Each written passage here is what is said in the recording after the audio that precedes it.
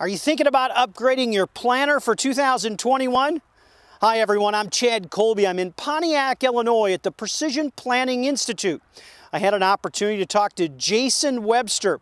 I wanted to get his opinion on what he's learned so far in his 400-acre test farm where he's trying everything to push the limits of corn and soybean yield here in central Illinois. Newest things we've got on the planter is our new closing system called Furrow Force on the planter. And one of the things we always do every year is we flag test. So as soon as that corn we plant, 110 heat units later, that corn's just poking up to the ground and we're right there to flag it to monitor how long it takes for all the plants to get up out of the ground.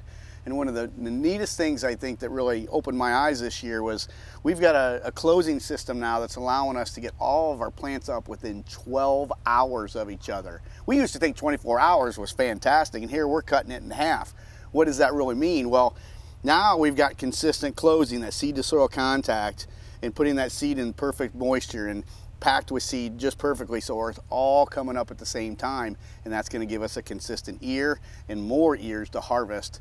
It's going to give us more yield. Last year we were seeing a 9.5 bushel yield increase, and we were wondering why are we getting that. Now I think we're getting a real good look why. In conclusion, let's talk a little bit about the facility. If you've came down 55 here in the last 6 months, there's a little bit more here than a tent. We're building a new facility here, almost a 20,000 square foot facility where we can do our agronomic training. We've got 400 acres now. We got to have somewhere to dry the grain and store the grain, so we're bringing some GSI equipment in. Well, we'll be able to showcase that technology. And I like the idea, here we are in August talking about agronomy going into fields, but what about after harvest? After guys have dried their crop and stored it and looking at some of maybe the problems they have with their grain systems, or maybe the what ifs, here's what I want. They can come in and see the new system we're putting in. It may be somewhat smaller than maybe some large farmers are going to put in, but it'll be very similar in technology, and then they can try it.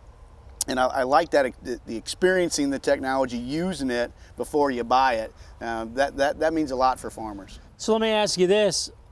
A grower in Nebraska watching the show this week, if he sees this information, where can he go to learn about some of the research and the trials that you've been working on the last several years? Is there a place online or a resource for that? Yep, 2 places. You can go online, precisionplanting.com, and you'll see the PTI link. You can see it all right there.